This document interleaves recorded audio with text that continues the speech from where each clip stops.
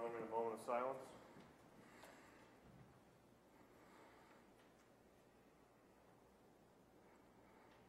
Thank you very much. Please be seated. Remember to silence your cell phones if you have them with you.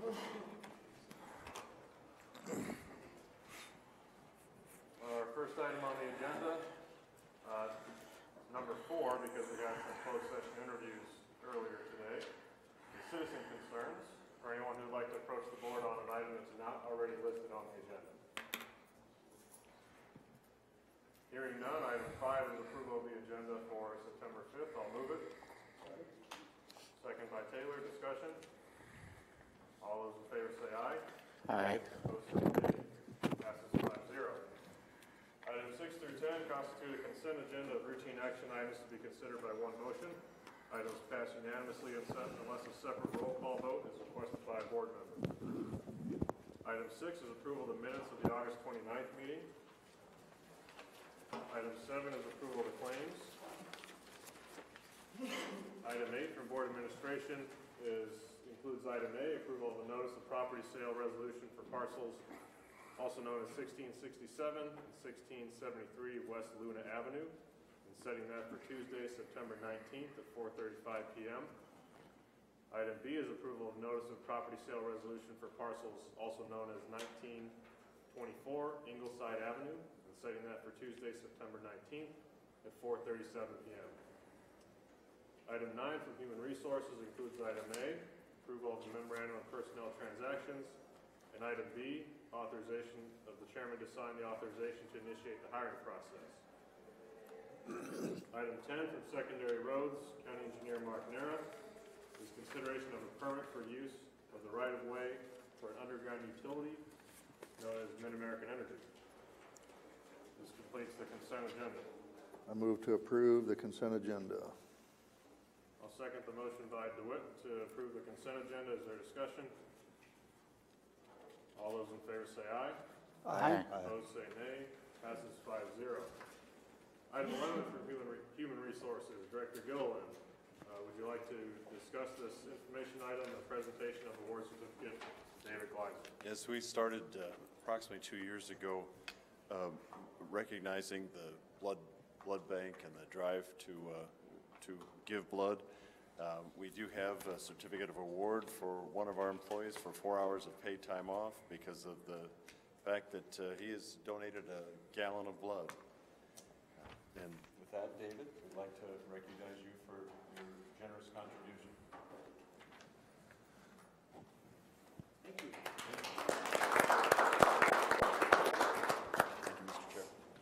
Well done, David. I hope you still feel okay losing all that blood. But I understand it was over time. So, very good. Item 12 from Conservation. Don Snyder's on this agenda item. It's for action. This is approval of a proclamation for Woodbury County, Les Hills, and Heritage Week. And I've been asked to read this resolution, but first, please go ahead. Yeah, thank you. Good afternoon. Rich Pope is here somewhere.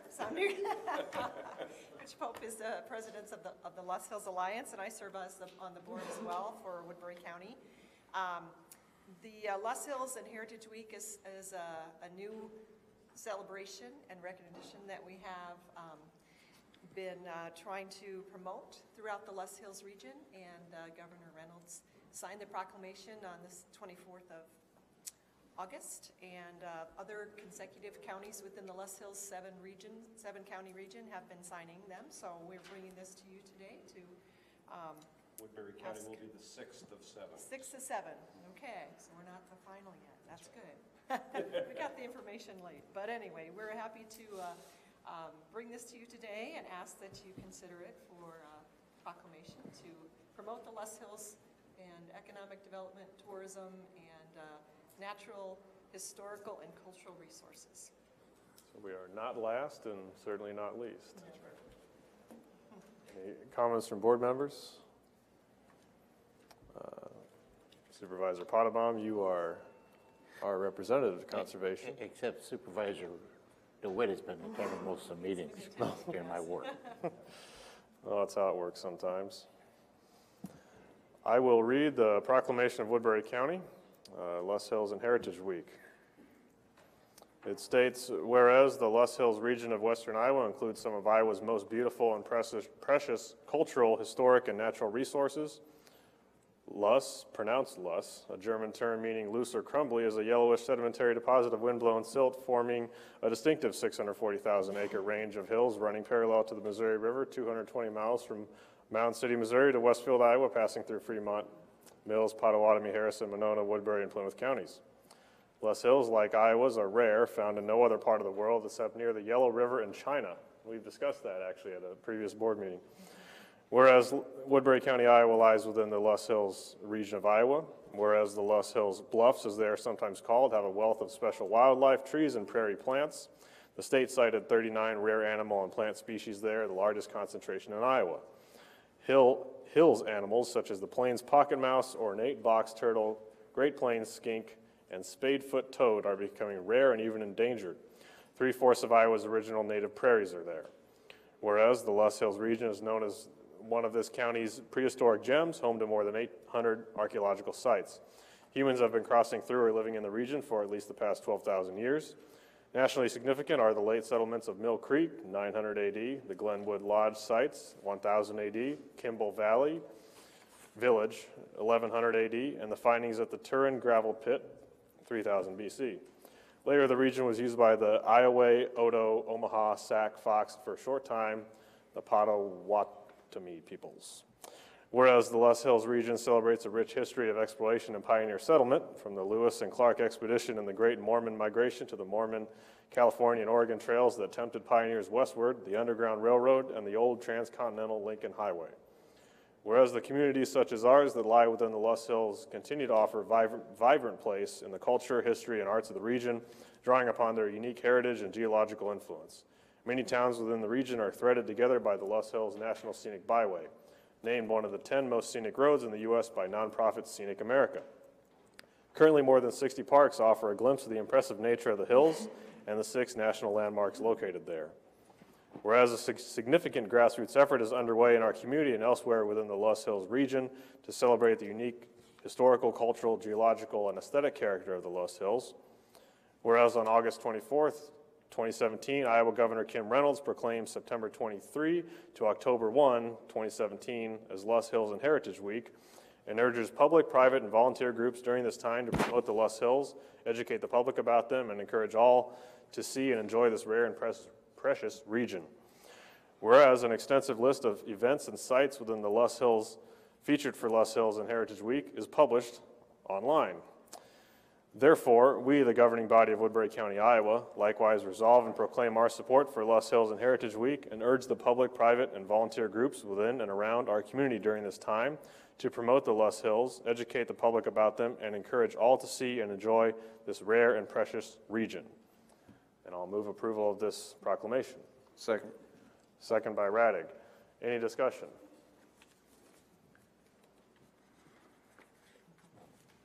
Mr. Chairman, if I recall, we sent you to the Lus soil of China. Yes, you near did. the Yellow River, but not at taxpayer expense. So this is a very good thing, so thank you very much. Yes. Thank A you. lot of, sorry, Go ahead. a lot of people say and think Iowa's flat, but areas like this are, as it says, a gem.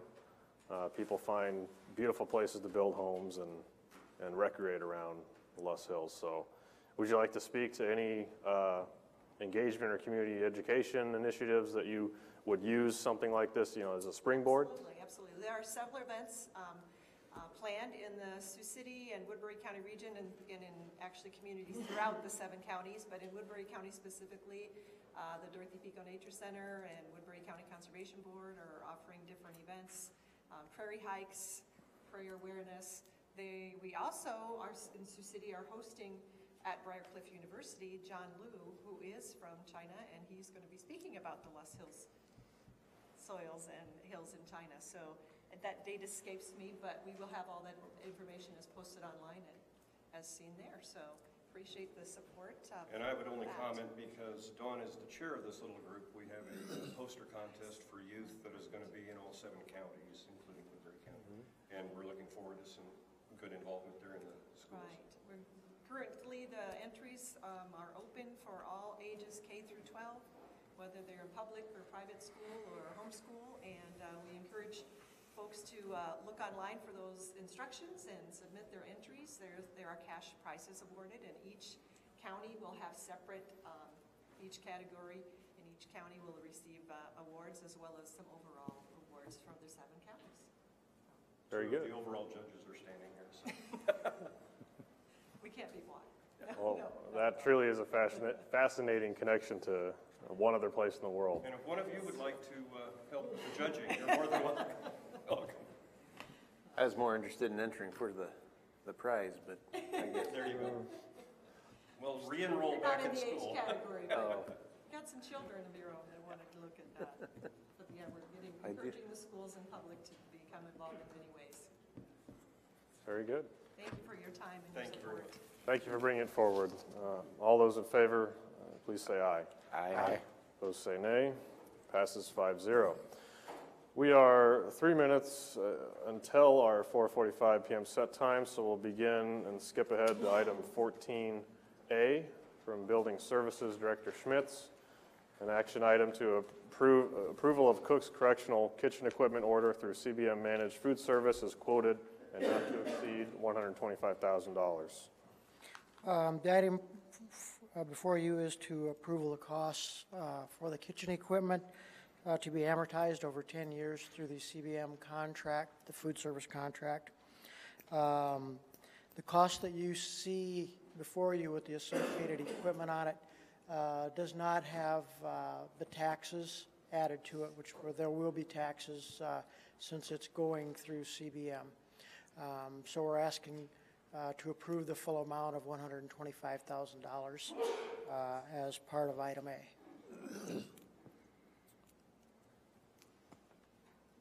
I'll move approval.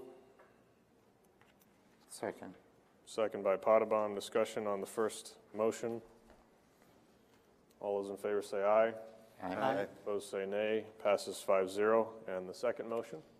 The second motion is to approve quotes received from Goodwin Tucker, C.W. Suter, Thompson Electric, Midwest Mechanical for modifications to the existing kitchen and old conference room and the installation of the kitchen equipment in those areas. So moved, Mr. Chair. Second. Motion by Taylor, second by Raddick. Discussion. As you note, this is a major step in closing the outdated Prairie Hills facility. So it's a good time for this, And timeline for having everything stood up and ready to give a tour to the supervisors? I think a good timeline, or the best timeline I can give you is probably 8 weeks out. Some of the equipment is expected to take approximately 6 weeks. So I think 8 weeks is an optimistic area. Hopefully some of it will arrive sooner. We'll see how that goes. well, as you noted, this has been a lengthy process and appreciate your time and effort to bring it to the board. You bet. All those in favor say aye. Aye. Those say nay. Passes 5-0. Thanks, Kenny. We'll return momentarily to your items. We are at a 4:45 p.m. set time. 13 is an action item not to exceed $850,000 general obligation capital loan notes.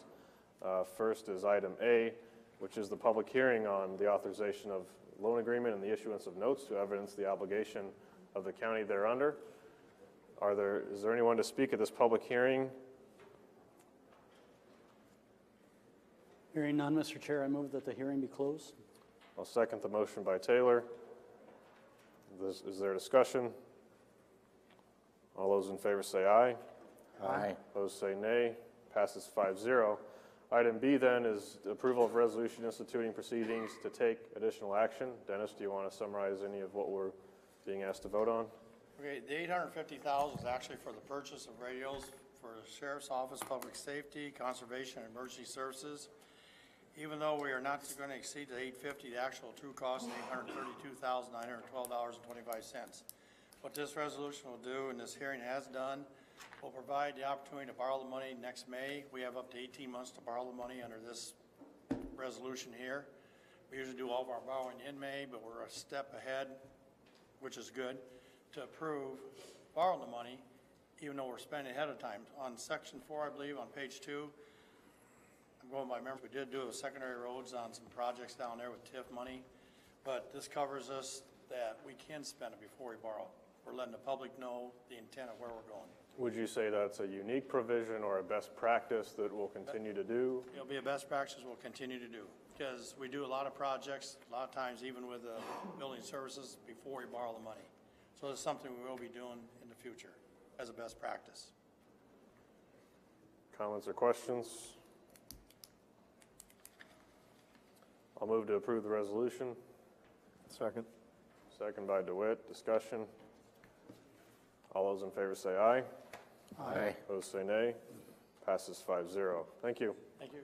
We return to item 14 with Director Kenny Schmitz, and sub-item B for action is approval of proposals from Goodwin Tucker, C.W. Suter. Was that the second part of the? Yes, we've, Okay. Yes. Excuse me then. We had already moved on items A and B. Item C is the Trosper Hoyt Juvenile Detention Master Control and Door Project. Today we received bids for the Trosper Hoyt Juvenile Master Control project. Unfortunately, we have only received one bid for that. The bid was presented by Nelson Construction in the amount of $552,905. The cost and the bid presented to us seems a bit high and out of range. Therefore, I recommend that we are throwing bids out. And I have Kevin Rost here with GGA Architects, who'd like to speak for a few moments and provide us with some thoughts and some options going forward. Also, as part of that, one of your next items is 14D, where we're asking for a hearing for the Trosper Hoyt Juvenile Detention Master Control. I'd like the board to consider setting a future date and time for any hearing related with that project. Kevin? Kevin Ross, Goldberg Group Architects. As Kenny had mentioned, yeah, we received one bid on the project today for the Juvenile Detention Center. Unfortunately, it was only one bid. Given the numbers that come in, I think we'd like the opportunity to evaluate that bid with the one contractor that submitted it and look at potential for repackaging or rescoping the project to rebid at a future date. I think there's some opportunity there. I think we just need a chance to talk with the guys and find out where things come in higher or why it come in higher than what we anticipated on the projects. Mr. Taylor. so a couple of questions. First off, I appreciate we have a weekly meeting now between our building services director and conference call. So the original was $450,000, the estimate, is that right? Correct. So we're about $100,000 over what we thought. What are the legal means or processes by which you just simply rebid? I think we would have to rescope the project in a manner, I think, for the state of Iowa was 10. So in other words, you can't just, we're going to keep rebidding until we get the price we like, right? So per the code sections, we have to change, if we choose to go out to rebid, we have to change the project significantly. We have to make a significant change in doing something, which, go ahead. Second question is, you have a pre-bid meeting in which you have one individual, and that was the case in this instance, correct? That is correct. So how do you solicit, for lack of a better term, other bidders? Because if I'm the only one in the room, you see where I'm going with this? Cost just went up. Right, and that's a very good question. I think we'd like to reach out to a few more subcontractors and general contractors to see if there's some interest in, depending on how we rescope the project. But see, yeah, we can't, I think right now a lot of people are busy. Unfortunately, there's not a lot of participation because of the number of jobs that are going on right now. So I think we'd like to look at an ideal date to rebid this, where there is some more availability from contractors and subcontractors. And then my second to last question is, if you do the rescoping, I understand that there may be 4 doors that we had talked about that would be ideal to do in coordination with the LEC expansion project, but I understand that we're waiting on a staffing study, and so the timeline of that may be not fortuitous to do. So is that something that could be part of the rescoping potentially, or? Taking those doors out or, Right. absolutely. That was part of our discussions right now on how we could rescope it. We've got a couple plans and some areas to head there. Okay, and then my last question, sorry for my ignorance, but the public hearing for the Trasperhoit, the one that we're getting ready to do right now, is that being delayed specifically because we're not ready to potentially move on this? So it's being delayed because a legal requirement is that it has to happen in 4 days, but not greater than 20 days before you enter into a contract. Okay. I'm sorry, I don't mean to be speaking legally, but that's what the code section says. Okay. By us delaying the acceptance next week, we would no longer fall within that 4 to 20 day time frame that we're required to follow. So we will not be holding today's public hearing, is that correct? That's correct. Unless, That's all I got. Questions? Seems to be a consensus on the recommendation. Does anyone object? Very well, so project will be rescoped. I have Thank the you. original bid submission, I'll give to Pat for his filing purposes.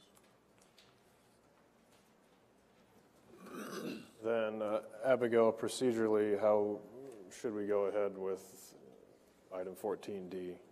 Well, it's been noticed, so you can have the hearing. It's just a matter of you would have to have another hearing later. So, I mean, if people are here to speak for or against the project, if they think doors are a bad idea or something like that, you can still let them speak, but you're going to have to hold another hearing. Well, we could just move to delete it from the agenda, could we not? Or you could do that. Ms. Taylor? I think we should go ahead and hold the public hearing, and if nobody's here, then it'll take an extra sentence. Well, you're right, it's been noted. Sure. If we wanted to remove it, we could have done that earlier.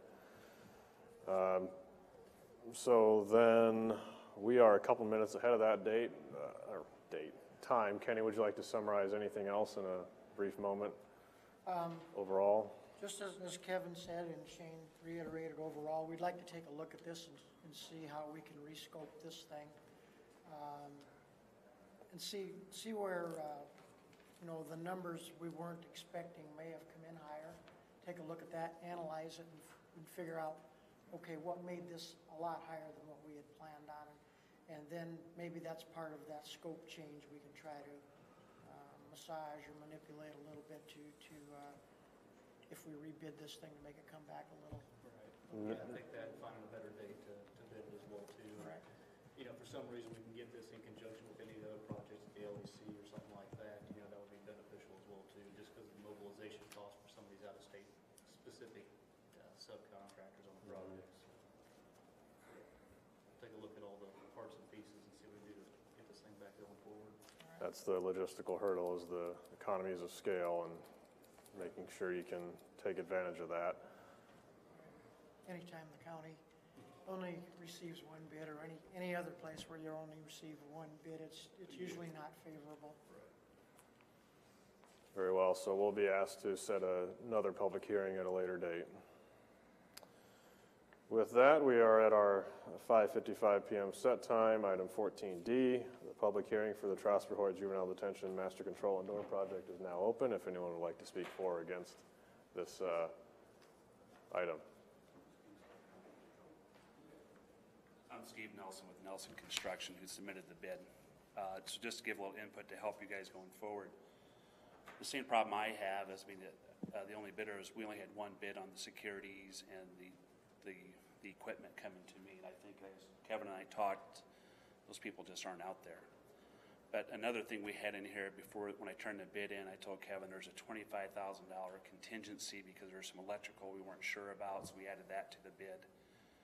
So, but if I can help, I know you guys can't award the job based off what you hear, but I'd gladly show them my information and some of the results if I could. But same way, we only had one bidder bid the securities and the door hardware. So, and that was over $350,000.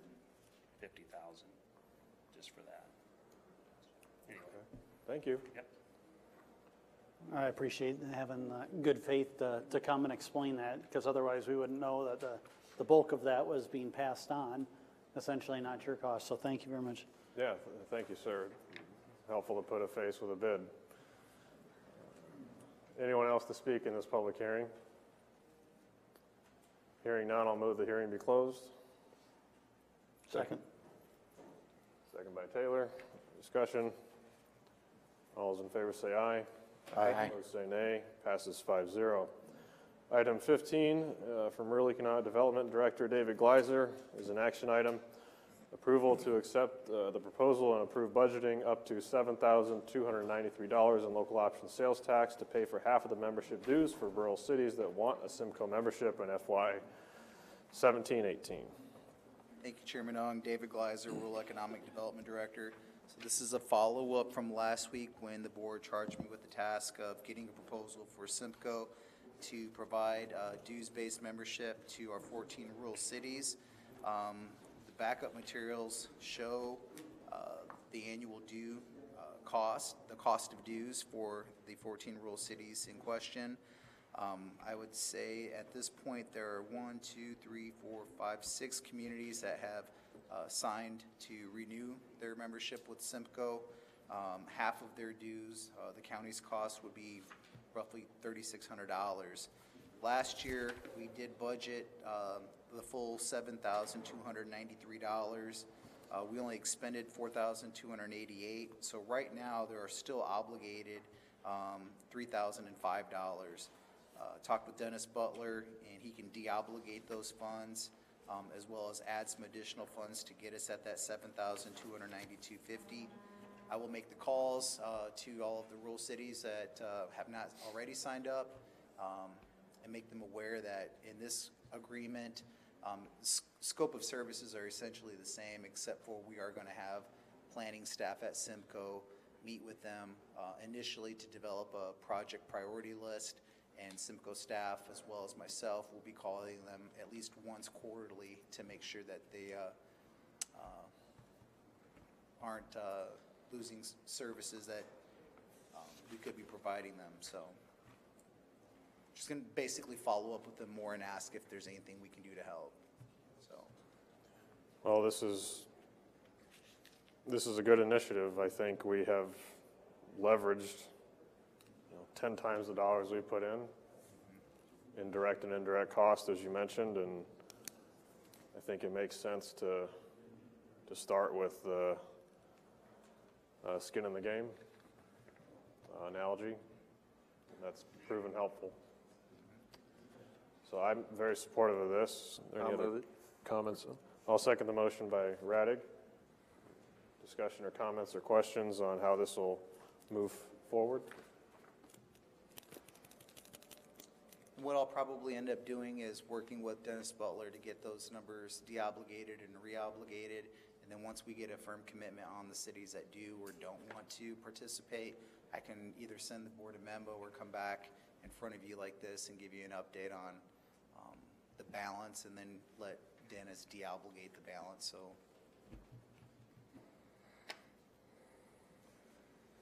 Very good.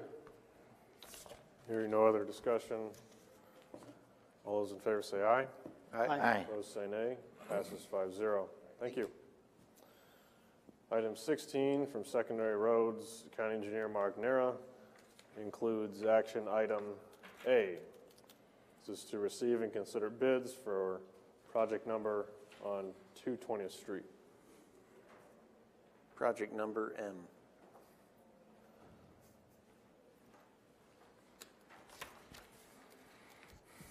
Good afternoon. Good afternoon. I'm not sure we received any bids for the first project. I do have one that's unlabeled, so I will open it and see. Mystery bid. There is interest in this. I've received some emails asking No. the status. Different project. On the seal coat, yeah, I've had a number of inquiries from the public. I guess we only had one response request on doing a portion of the work. Finding seal coat contractors today is getting more and more difficult. The ones that, Ben spent a good deal of time on the phone last week, contacting a few of them that we know of. A lot of them are booked out into next year. They're doing work for regular clients, some of the cities and towns who do that type of work regularly, and they're booked up on that portion of the work.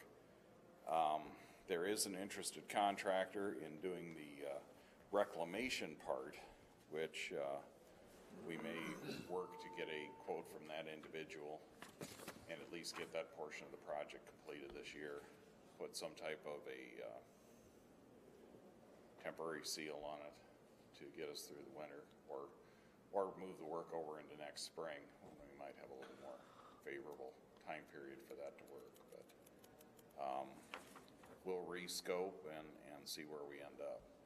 Like I said, we only had one responsive contractor for the reclamation part. And apparently he was unable to secure somebody to assist in the other portion of the project, which is the seal coat. This is the permit you approved earlier. I guess on to item B. Okay. With the chair's Go ahead with item B. permission.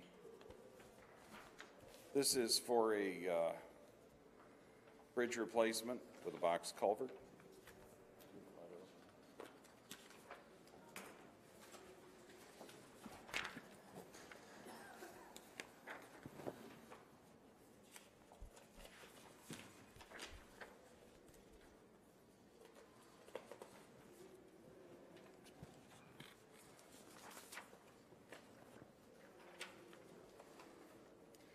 This is a replacement of a short span bridge under County Road D22, right on the city-county corporate line with the city of Cushing. They're a town under 400, so it's a farm to market extension. It is for its jurisdiction. The structure has been posted due to some severe deterioration. We've designed a box culvert to replace it at this location. First bid is from Midwest Contracting, LLC of Marshall, Minnesota.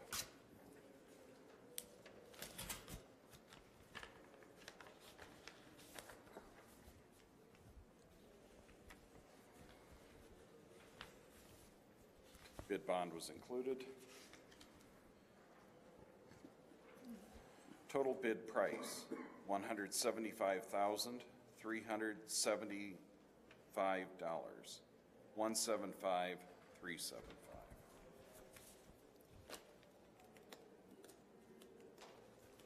Next is from Dixon Construction of Correctionville, Iowa.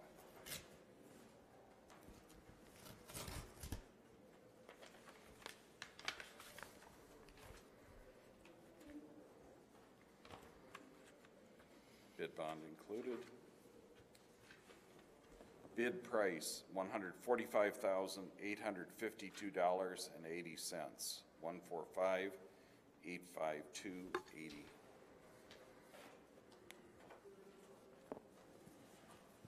Next bid is from Nelson and Rock Contracting of Ottawa, Iowa.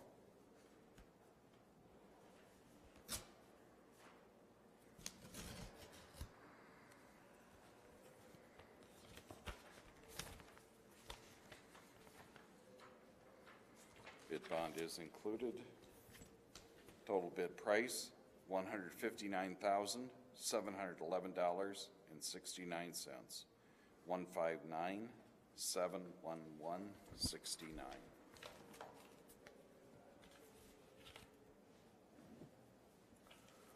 We have a bid from Peterson Contractors Incorporated of Rhinebeck, Iowa.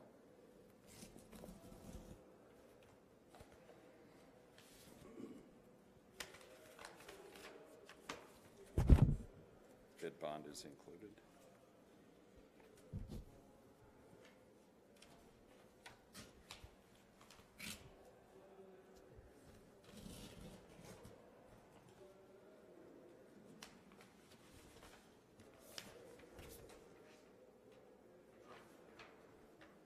Total bid price, $157,470.25. $157,470.25.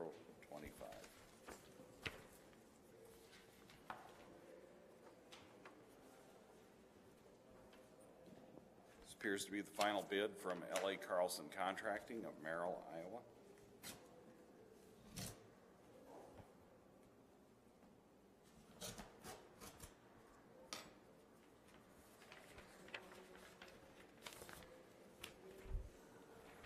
Bid bond is included. Total bid price, $158,693.68. 158,693.68. So were there any irregularities in Dixon's bid? I would like to examine it. We did have a cast-in-place option on this project. I don't know which option they pursued. I want to make sure there's no mistakes in the bid. Okay. I would prefer that the board return these to the engineer's office for review. So moved. Second. Second by Radig. Discussion. All those in favor say aye. Aye. Opposed say nay. Passes 5-0. Item C then is to receive quotes for HMA levelers for 2017.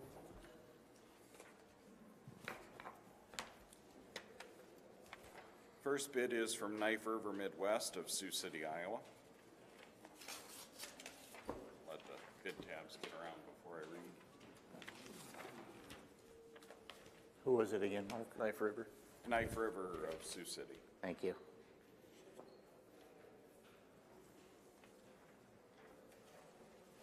Total quotation for the work is scoped $75,346.34. 75,346.34. The next quote is from Henningsen Construction of Atlantic, Iowa.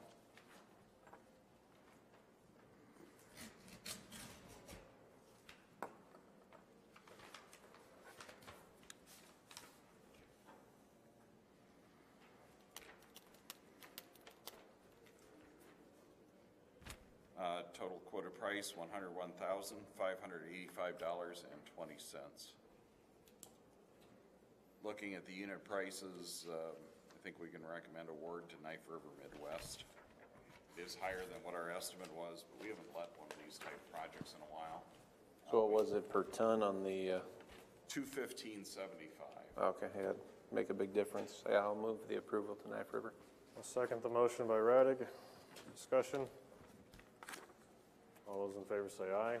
Aye. Opposed say nay. Passes 5-0. Item D is to receive quotes for slurry levelers 2017. That was the mystery bid.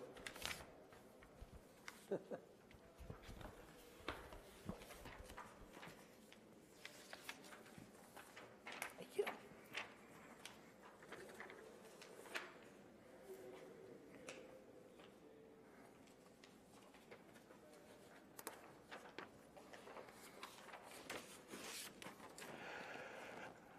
And we received only one bid.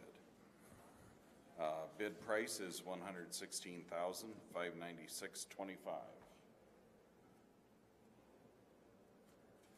How important is this to have done?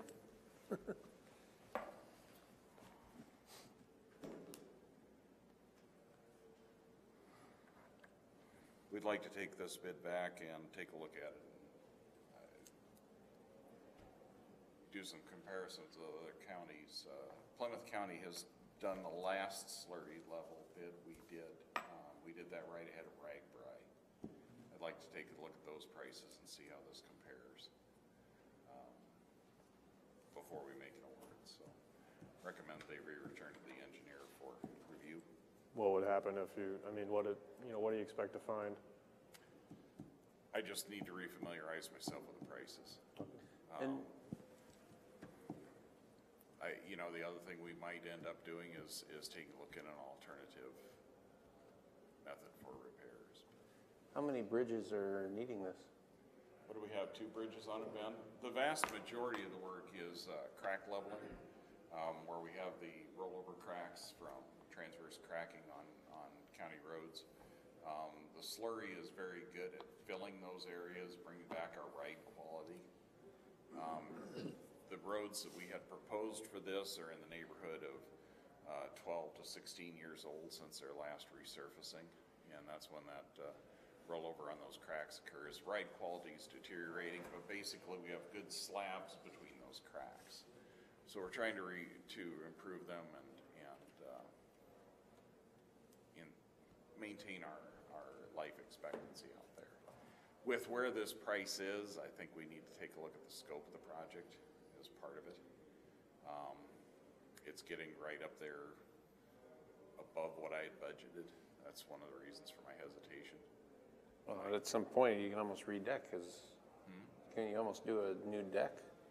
No, this isn't for an entire bridge deck. We have, 4 bridge approaches that are part of this project? You're getting whole bridges for about this price. Pardon me? You're getting like a whole bridge for almost the same price. Well, again, what we have is settlement on the pavement ahead of the bridge. So the bridge deck is fine. This is where we have the bump coming off of the bridge. It isn't a deep enough bump that we can use asphalt on the repair. The slurry is only about a 3/8 thick layer, so we can lay it in 2 or 3 layers to get us up to that total thickness and restore that smoothness. But the bridge approaches are only a part of it. The rest of it is that slurry crack leveling and an attempt to improve ride quality out there. Again, majority of the work was concentrated in the north part of the county, K49, K64, D12. D12 is the majority of the work. Okay. Again, I'd like to take a look at it, possibly discuss with the contractor, consider holding those prices for a smaller job. This isn't this is work we've been trying to get some improvements on to extend our life between resurfacing projects. And we've had that discussion, I think, before. We're getting about enough money a year in our farm to market program to resurface 10 to 12 miles per year. We need to do something to extend the life of our pavements because it's putting us out there beyond the life expectancy of an asphalt resurfacing. Slurry leveling of the cracks, seal coating, microsurfacing, those type things help extend your life and get more longevity out of the pavement. 116,000 is up there for what I had budgeted this year for pavement rehabilitation. So, again, I'd like to take a look, examine it, perhaps visit with the contractor about it, and again, see if they'd hold that price and maybe rescope the project smaller within my budget. Move to receive and refer to the county engineer for recommendation. Second. Second by Potabom. Discussion. All those in favor say aye. Aye. Opposed say nay. Passes 5-0. Item E for action is to consider approval of federal aid project agreement for project number as stated. Parent 134 is a good way to refer to it. That tag will hang with it for a very long time. We have arranged, we received money through our region,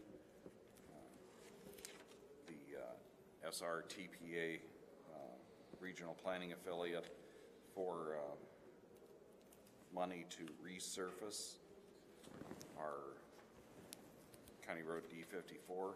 We worked on this project from Danbury to County Road L27, 2015, was it? And we were able to obtain funding for 2018 to complete that project. We're looking at $1 million in RPA money, an estimated $750,000 in Woodbury County Farm to Market funds to complete the work. Recommend approval of the agreement. I'll move it. Second. Second by Raddick. Discussion. All those in favor say aye. Aye. Opposed say nay. Passes 5-0. This also requires the signature of the county auditor. Item F is to consider approval of plans for project number M-HC 17-4.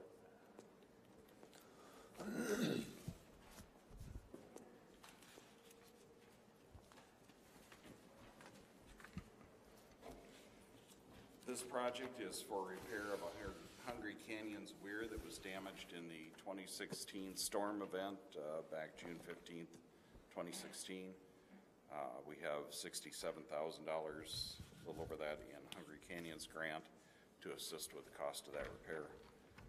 We're proposing a letting September 19th for the project. Recommend approval. So move, Mr. Chair. I'll second the motion by Taylor. Discussion. All those in favor say aye. Aye. Opposed say nay. Passes 5-0.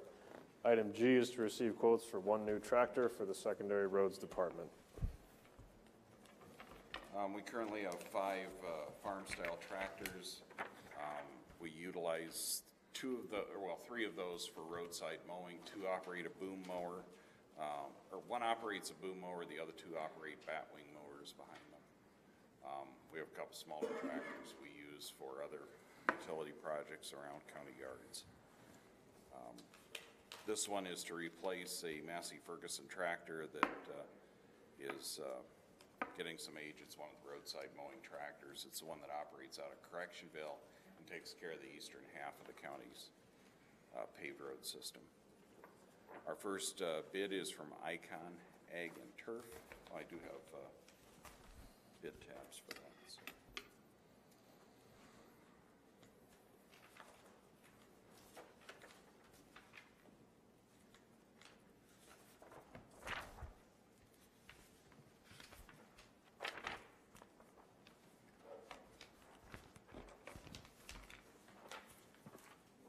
I've got one already.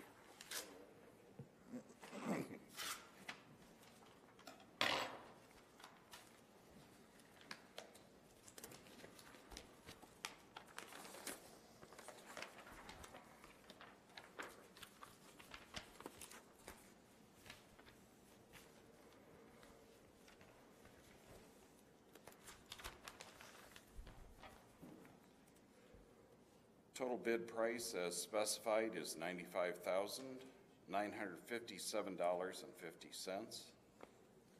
Trade-in on the current county tractor, a 1993 Massey Ferguson, is $5,000.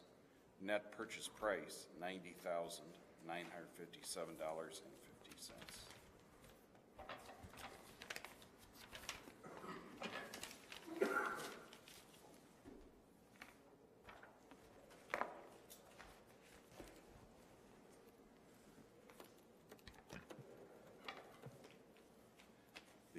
Next bid is from S&S Equipment of Lawton, Iowa.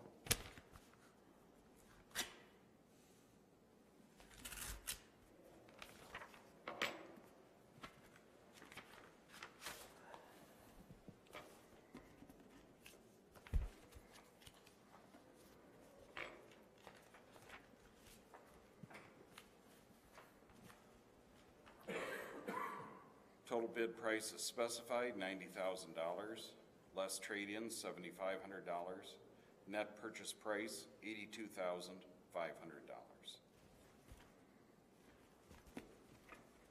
The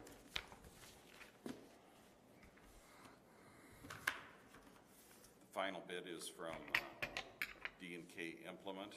Their main office is out of Pomeroy, Iowa. They have a sales facility in Correctionville.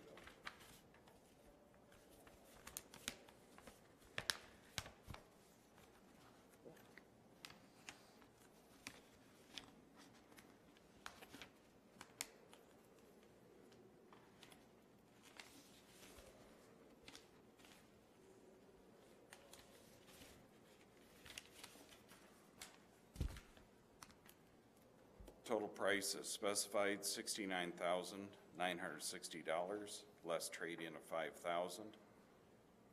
Net purchase price $64,960. I request that the board return the quotations to the county engineer for examination and recommendation for award. So moved. Second. Second by DeWitt. Discussion. All those in favor say aye. Aye. Opposed say nay. Passes 5-0. Item H for action is to consider approval of a contract for gravel stockpiling at 10 stockpile locations for FY18. We've negotiated prices with Hallett Materials of Wall Lake, Iowa, for supply of our stockpiles for fiscal year 2018. Total price for the stockpiled materials at the locations, $982,625. Recommend approval of the contract. So moved. Second. Second by Potabom. Discussion. All those in favor say aye. Aye. Opposed say nay. Passes 5-0.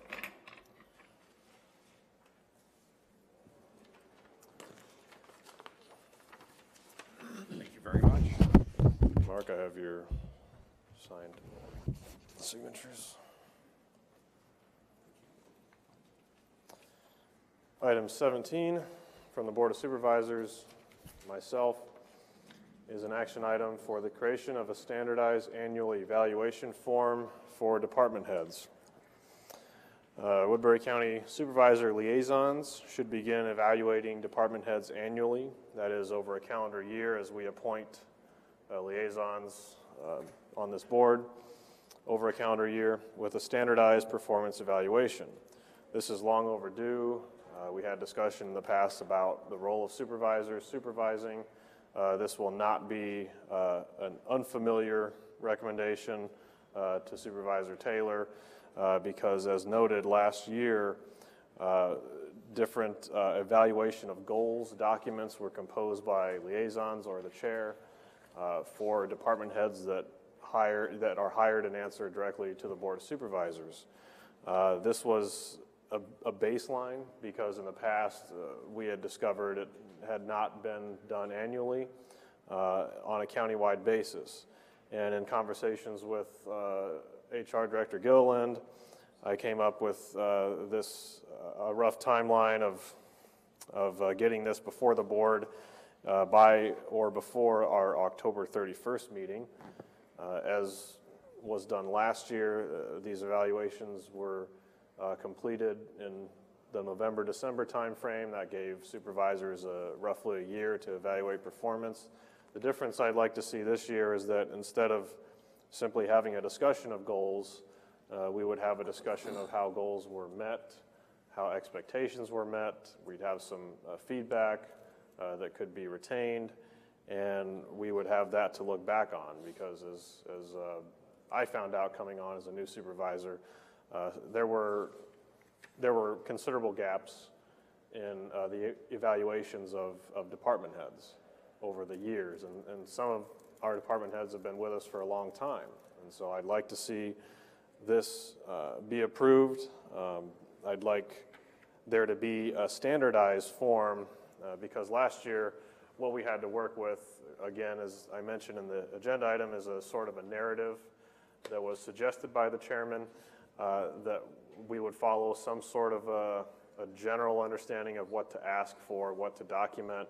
But because supervisors all have different styles, there were several different, there's varying lengths, there's, it's a narrative. This is something that you may discuss different items with different department heads, and that's, if we're going to be moving towards evaluating performance and giving some sort of feedback in that way, it's necessary that it be standardized to a degree and we evaluate fairly and we have that discussion of goals that were established in 2016 as well as set new goals.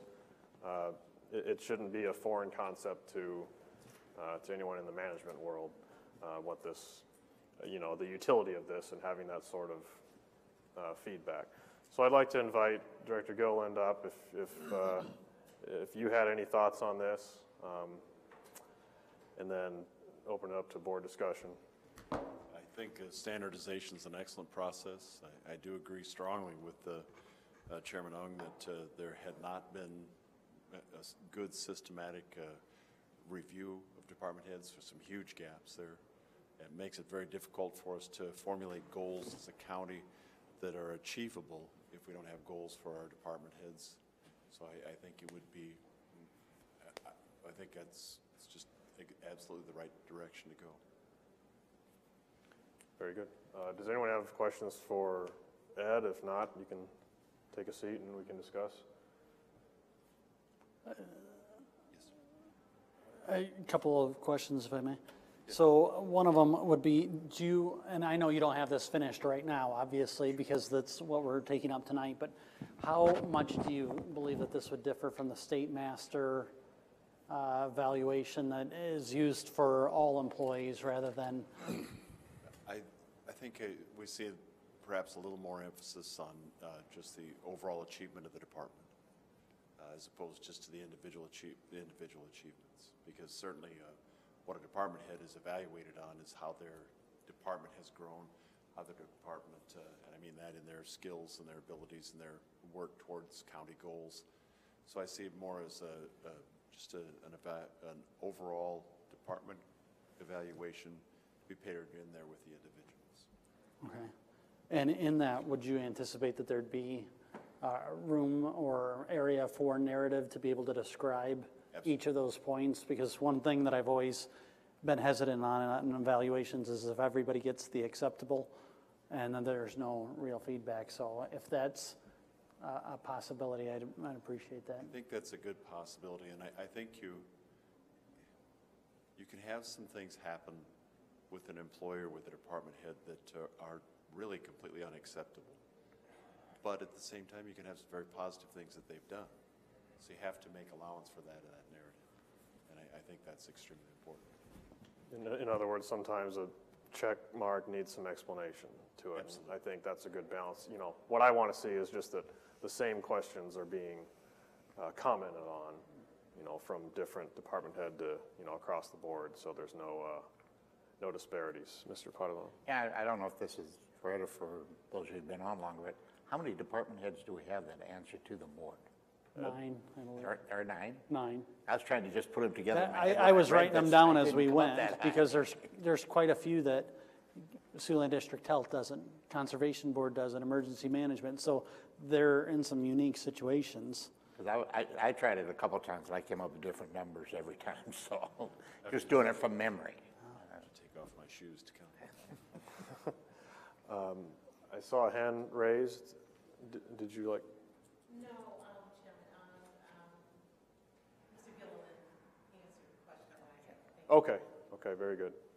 Yeah, we do deal with, as a county government, of course, different oversight and different departments that the board may help to fund or have present at our department head meetings that, you know, receive oversight from a performance standpoint from another, you know, appointed body or elected body.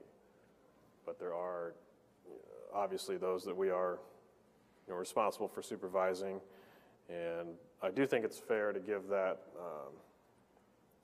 I don't know what other word to use besides power or oversight to the appointed supervisors over those different departments. That's one of the important roles of the chair, and because I would like to see those supervisors have that ability to write that narrative, to judge that performance, so that, you know, someone that's watched that department head in action for almost a year can look back on the last report and make their own, rather than just having it all be on one of us. Of course, if there's, you know, as last year, there were some cases where then Chairman Taylor would take over and offer to write one of those if, you know, whatever reason it was not able to be done by anyone else. So we do owe it to our department heads, I think, to give them some sort of status update and to receive their feedback and have that documented. And we've certainly been moving in that direction with the TrueSpeak initiative and communication, having things documented, but an annual evaluation, again, is nothing foreign. Comments? Mr. Taylor? All right, sorry for a second then. So I applaud you for bringing this forward. I think it's a good step for accountability, but also to champion and shepherd growth. You know, you don't know what your improvement metrics are, expectations are of your employer unless you have those conversations. So a couple of questions along with this. Board administrative staff.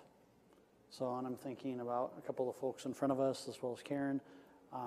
My assumption is that would fall underneath the chair. but is that Yes. yours as well? Okay. So we're down 3. And then beyond that, the other question, because some of these fall in, I've got, and if I could just list them off, building services, emergency services, planning and zoning, economic development, juvenile detention, secondary roads, the human resources director, and veteran affairs. Is that one that, I know it has a board. I'm just wondering, is that an annual? Commission, but from my conversation with other counties, similar type of setup, the evaluation did lie with the evaluation and supervision did lie with the Board of Supervisors. So that's one. That'll be a part of your recommendation to the board once you figure out exactly which positions would receive which standardized form. Yes, sir. I think this is good for, to set a expectation, some accountability for our HR director to get this to the board, and I think you'll, be uncovering those questions and finding out what makes the most sense. And then where there's a dual role, would you anticipate that those? Good question.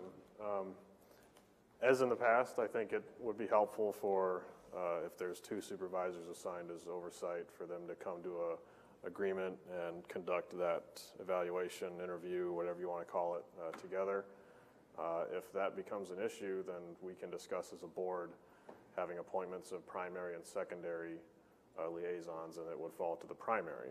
But that's just, I don't anticipate any sort of disagreement, but of course that's a possibility, and so that's not necessarily my call. I think we should talk about that as a board if that's going to be an issue. Does that answer it? I think so. And the only other thing I'd say, I think it'd be helpful maybe if we had a best recommended process, which could be meeting beforehand with the person, discussing goals, and then afterwards. It just seems like it'd be nice to have some uniformity, so it wasn't, well, I met with my liaison and then afterwards I get to go through the evaluation, but somebody else got it in the till.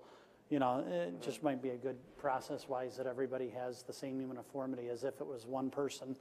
And I know that's difficult with 5 different people, but to the extent that we can. But again, I think it's a good idea, so appreciate it. Ed, if you could also compose then some sort of a memo with a recommended process. Sure. I think that would be helpful. I think we're asking for it, so you don't need to worry about stepping on any toes. Good. But it is fair to have that expectation to not simply receive something in your mail till. And when would you like to have that memo back? Same date as you bring the standardized form to us. Okay. At least by October 31st. And that's just to give the board some flexibility, November and December, to conduct those meetings. And it doesn't have to be just one meeting, but it needs to be at least one meeting. Mr. Taylor? Sorry, I know I said last question, but I lied. The real last question is this. So we all have an interest in knowing how department heads are doing, and for the most part are doing very well and doing great work. How does the rest of the board get that? I know in the past that I think we put a copy in everybody's till. I don't know if that's something else to... Yeah, and I would applaud you last year for doing that, realizing that once there's an evaluation of goals or an evaluation of performance, after it's been vetted by the supervisors, it should be shared with the rest of the board confidentially, and also with the HR director. So that practice would certainly continue. And I think at times, one thought I may add just for consideration, there are times when the different department heads are going to interact with enough different people. We all touch a lot of people that perhaps not only the primary individual might put the evaluation and be responsible for the majority of the evaluation, but other comments from other board members I think would be welcome too. You may see things that the person who's most directly involved doesn't. Sure. It's just a thought. Well, that's one of the reasons we have committee reports, is we can all be updated how things are going, and we can certainly follow up ourselves, but it's helpful to funnel it through a few liaisons. Very good. Thank you. Yes, thank you. Any other thoughts, Again, we couldn't have done this without the evaluation of goals last year, and so that's, again, the baseline. I would expect that those documents would be referenced during all of these evaluations. I will move to direct the Human Resources Department to produce a standardized performance evaluation of department heads. Second. A second is forthcoming. For board approval at the October 31st meeting or earlier for board members to evaluate the performance of department heads over the 2017 calendar year in the months of November, December. Seconded by DeWitt. Discussion. All those in favor say aye. Aye. Aye. Those say nay. Passes 5-0. Thank you very much, everybody. Item 18 is a chairman's report. Nothing specific to report. Was, of course, a holiday weekend. Today, though, I did participate in the NACO conference call for the Programs and Services Standing Committee, of which I am one of the 4 esteemed vice chairs. It was mostly an introductory meeting, and there'll be a follow-up, which I'll report on more extensively. Are there any other reports on committee meetings? Mr. Taylor. Historic committee meeting, and if you've seen the 3 large displays at the top of the steps, those were created. Those are going to be used at Art Splash. Thank you very much to Jim Young and to Lisa McNeil for volunteering over the Labor Day weekend and having a kid-centric activity. So that'll be great. This thing's coming together. We have pricing for 1,000 24-page reprints of American Bungalow, a 16-page kids booklet, the 8-page fold-out self-guided tour, and I think we have things kind of locked and loaded for an audio tour. I was at the Black Hills, and I found devices that we can actually hold to the ear as a transducer, and it was pretty cool. So I think that thing is coming along, and a lot of good volunteers. Rex Mueller, our new police chief, also introduced, we're not going to show it to you quite yet, but the design of the poster, and talked about 50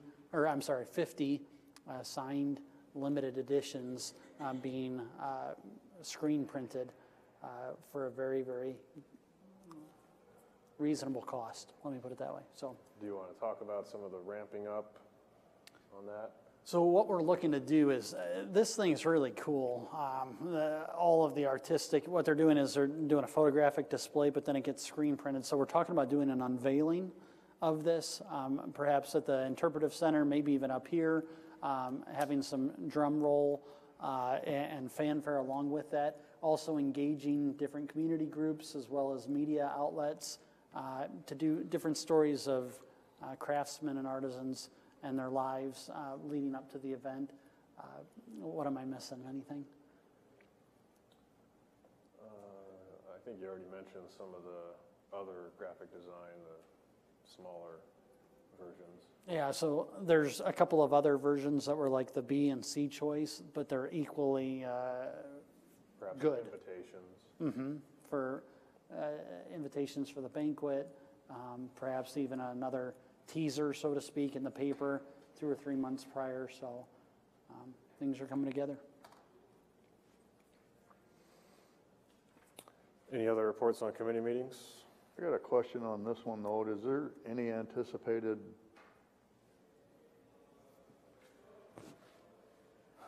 load on the security team with all these extra people coming through? Do we want to entertain putting an extra body on the security team?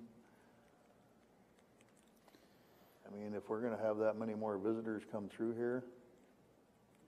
For the 1st through the 5th in May or even earlier? Well, I mean, I just think it's a valid question. Yeah, Are we I don't- anticipating that many more people?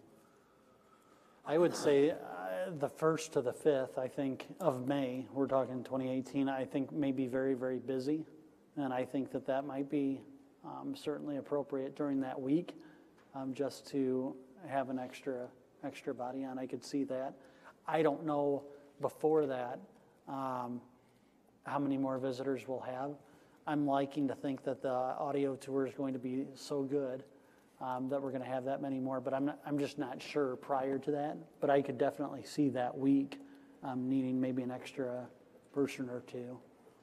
We've spoke about targeting the hours of 10 a.m. to 2 p.m. each day. Okay. Rather than the entire day. So we might have a demonstration or a seminar, sort of a deal in the morning, and then we'd have a sponsored lunch. And then afterwards, we might have an informative dignitary come and speak, or some sort of show and tell, or a tour. So if that helps, we are planning that period of time each day. But it's pretty far ahead to think about budgeting for staff, I would say. I think it's a good question to keep in mind as we go forward. Some of the dignitaries might have their own security, especially when the governor comes.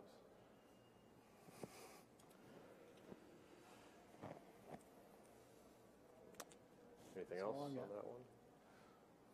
I did have a meeting with the 3rd Judicial District of Corrections. Again, right now, the biggest dealing is the unknown for the coming budget.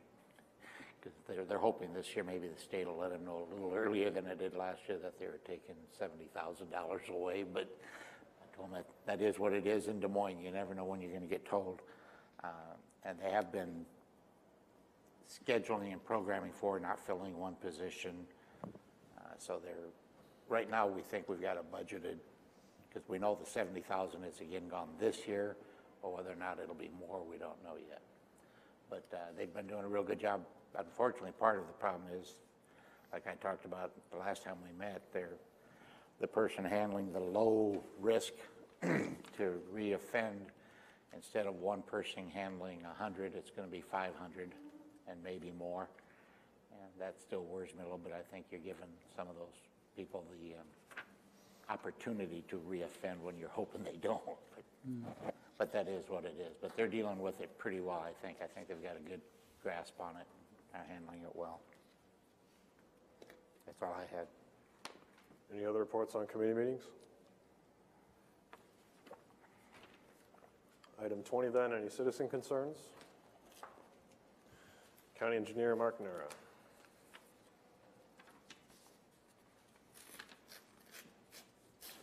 This Friday, Woodbury County is hosting the Hungry Canyons Alliance meeting. It'll be at the Bronson Community Center. Be a brief tour, hoping one or more of the board members might be able to attend. One you could welcome to them. We've received a great deal of grant money from this group. We'll be showing them some of our current and past projects. So. Could you send the board some of that invitation information? Well, it should have been. Did none of you have received it? I got it. Okay. I will get it out to the rest of you then tomorrow morning. So. Very good. I didn't realize you weren't all on the mailing list. So. I know you get inundated probably with email, so I hadn't sent it again, but I will. Thank you. Thank you. Are there any board concerns? I did want to bring up a couple of things. The chamber dinner on Thursday, did we have a quorum on that we need to post for? I believe so. And then on Monday, September 11th, the Mobile Chamber invited us. I was planning to try to get out of work to go to that. I didn't know if anyone else was. I will be going, and we have a third, then we probably need to. I saw that your email was replied to already, and noted that it was just you and I. Okay. So there won't be a quorum there. And I'm not sure I got the email. On September 11th? Right. It was originally an invitation to the liaisons. Was it? Oh, I thought it was an invitation to all of us. Okay. Well. Oh, I don't feel left out, but I'll just be over here. I can't attend anyway, so. Certainly, we will issue a notice if you'd like to get in contact with David and see about that. Okay. The issuer of the invitation, David Gleiser. And our board office will work on that quorum notification for the chamber dinner. So we won't need to act on that. Any other board concerns? Thank you. We are adjourned.